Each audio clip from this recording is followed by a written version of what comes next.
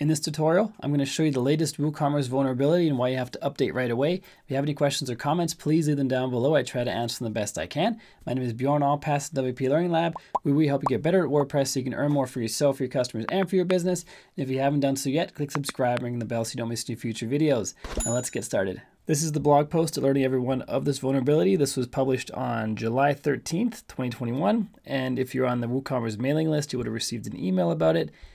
If you're not on the mailing list, you might have also received an auto update, which they tried to roll out through WordPress. If you have auto updates enabled, your WooCommerce would have been auto updated. And basically the problem is there's a security vulnerability, which is never a good thing. And this one must have been pretty big because they released this blog post. Usually security patches just come out in new versions without much fanfare, but this was big enough for us to be alerted about it.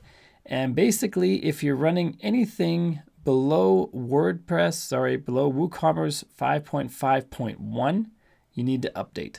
To check which version you're running, you have to log into your site.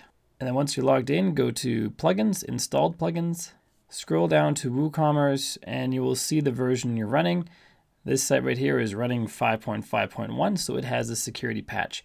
If yours is not running 5.5.1, you need to update to the latest version. I'd also recommend backing up your site before you do it. Just in case something goes wrong with the update, it's best to have a backup that you can revert back to. I have the tutorial to help you with backups if you need help. It's linked to in the card up above and the description down below.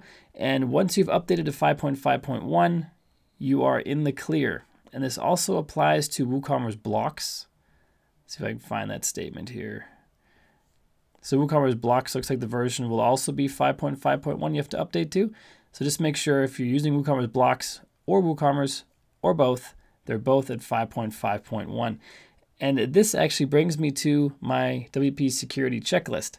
Making sure your plugins and themes and WordPress core are regularly updated are actually part of the checklist. That's one of the steps in the checklist. It is super simple, but the number one way hackers get into WordPress sites is outdated plugins, themes, and core files. So if you make updates whenever they become available, backing up your site first, of course, you'll be reducing the likelihood that your site will be hacked. And there's lots more items in this checklist to help secure your site quickly and easily. If you want to get your copy of the checklist, there's a link down below in the description.